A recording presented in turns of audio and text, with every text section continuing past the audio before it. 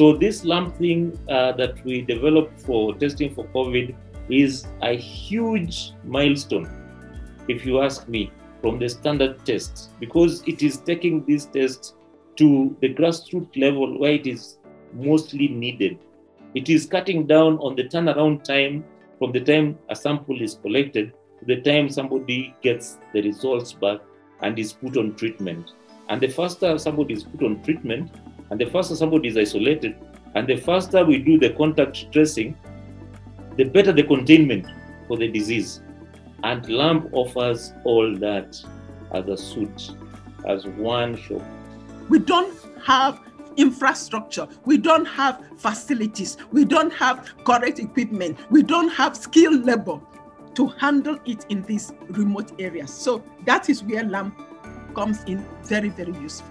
LMIC has TAT, turnaround time of 30 minutes, just 30 minutes. It's not labor intensive. It does not require expensive equipment. It does not require special infrastructure that can be used for PCR machine and so on. It's so easy to read.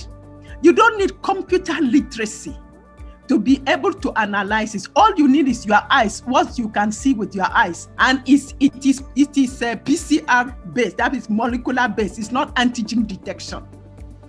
That is another, the advantage that, you can really compare it with PCR, and you can raise your shoulder that they are really comparative. So judging from these advantages, to me, LMIC is suitable.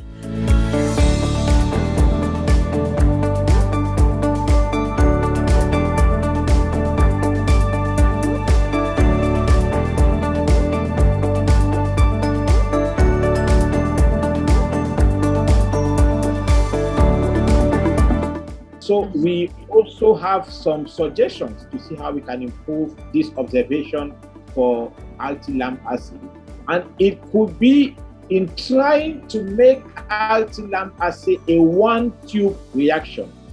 What do we mean by a one-tube reaction? And we know this is very possible, is making sure in the same tube where we'll be doing the RT-PCR for 30 minutes, we can just add reagents that will facilitate nucleic acid release and an automated PCR reaction for 30 minutes.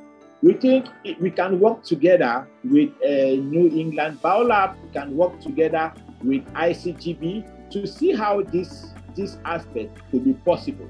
When we go to the rural area where there is no laboratory facility, you have to extract the RNA. Still, RNA extraction is very important for LMIC also. We need some kind of protocol that doesn't need RNA extraction, or that makes very simple, the RNA extraction very simple. Even that doesn't need biosafety cabinet. We can directly detect the RNA from samples. In the second phase, I'm planning to try in another 4 or 5 labs, and we will apply for the regulatory part of the government in Ethiopia to get registered in our standard testing protocol. For us in Nigeria, I would prefer, if possible, if NEB can transfer the technology for local production of LAMP kits, so that if it's locally produced, it is for life.